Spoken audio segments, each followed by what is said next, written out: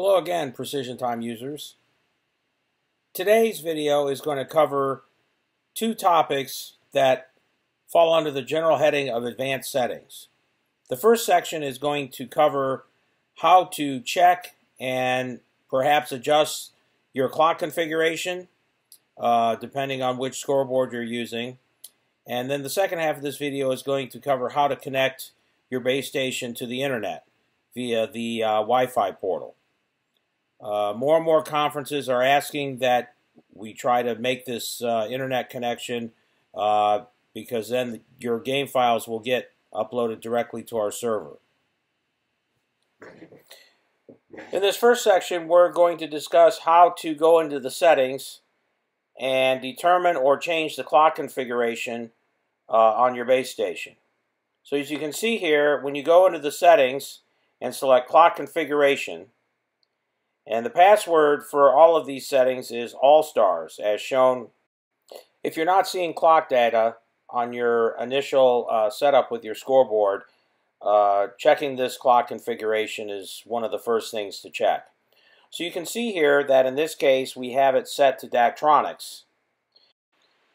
So if you find that you need to make a change to the scoreboard type, simply go ahead and tap on the icon, and you'll see that a menu comes up with a number of different scoreboards and settings. And so, for example, if we were needed to switch this to OES, we would tap on that and then hit Save Changes. Now, you may encounter a situation where you may find that the base station is actually toggling the clock backwards.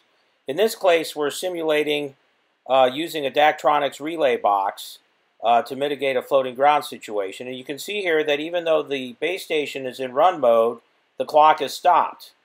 And then if we switch the base station to stop, you'll notice when we go back to the scoreboard controller, the clock starts to run. This is actually a very easy fix, but it requires us again to go into the clock configuration mode.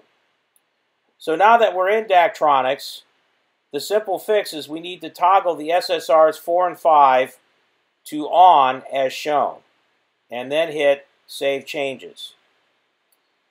So now once we've gone back, now you notice here the base station is in stop, the clock is stopped. We hit the clock run button on the base station and the clock is running. So you can see here that that's a very simple fix if you're using a relay box or perhaps even with an OES controller to fix that problem.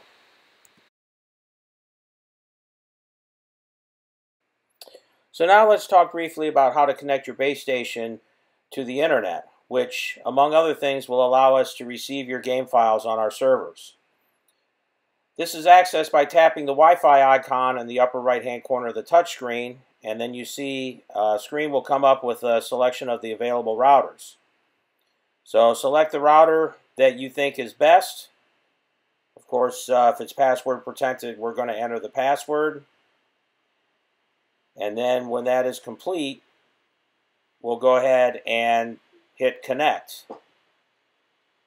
And at that point, you should see the status connected to that specific router. If you are finding a difficulty, if you've already entered the password, you can simply turn the Wi-Fi antenna off by toggling the icon as shown.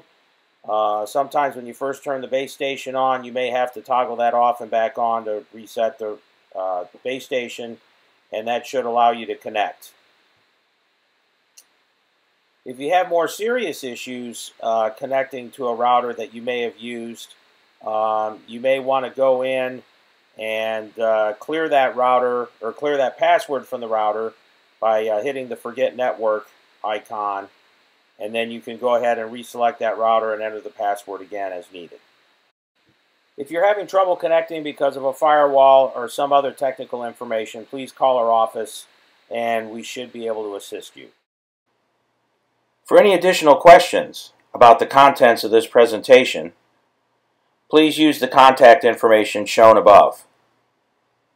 We thank you again for your support of Precision Time.